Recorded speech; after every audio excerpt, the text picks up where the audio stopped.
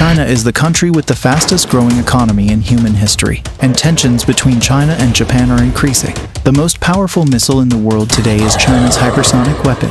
They moved faster than the eye could follow and, more importantly, faster than the American defenses could stop them. China is capable of destroying any target it chooses with such missiles, including Japan. One of Japan's strongest military assets already has a defense weapon that is no less effective, as evidenced by the existence of a full-size replica of a Japanese aircraft carrier for target practice. As a result, Japan will now develop and deploy a weapon that is faster and deadlier than hypersonic missiles' laser guns.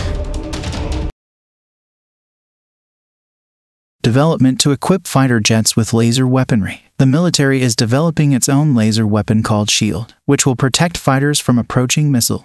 At least initially, the system will probably be used to protect fighters who can't use stealth to hide from enemies. SHIELD, or Self-Protect High-Energy Laser Demonstrator, is the name of the system. According to National Defense, the Air Force Research Laboratory and Lockheed Martin teamed up to develop the SHIELD, a pod-mounted laser. Fighter jet wings or fuselage-mounted TALWS can shoot down approaching air-to-air and surface-to-air missiles. The Tactical Airborne Laser Weapon System TALWS, developed by Lockheed Martin, will use program data. Most modern fighter jets are only capable of passive missile defense. Pilots can launch flares to distract infrared missile seekers, take evasive action to try and fly beyond the arc of incoming missile sensors, or deploy strips of aluminum foil, known as chaff, to confuse radar-guided missiles. As pod-mounted systems, SHIELD and TALWS will occupy space on fighter jets normally used for bombs, missiles, or sensor pods, because they would interfere with the stealth of stealth aircraft such as the F-22 Raptor or F-35 Joint Strike Fighter.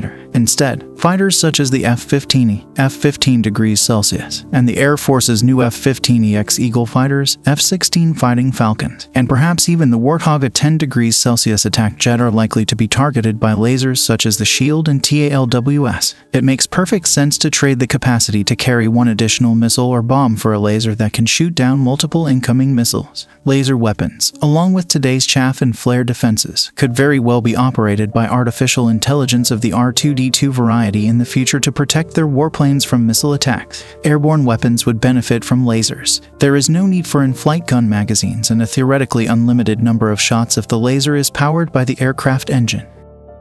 Because laser energy travels at the speed of light, ballistics is not a factor in targeting and thus impossible to evade.